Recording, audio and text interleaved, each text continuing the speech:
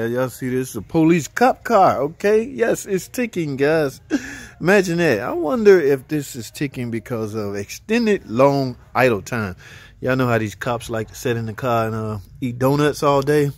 Yes, that is not good. This is a new cam, so I'm assuming that cam was chewed into. So, all right. So my man pretty much gave it a good visual, and he doing all the rock arms, guys. It's rock arms, and these are the lifters slash last adjusters. Everybody got a different name for them, all right?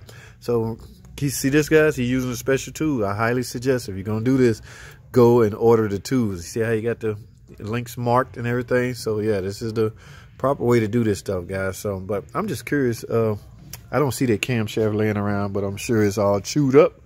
Long idle time. It's not good for because it's a dual stage oil pump.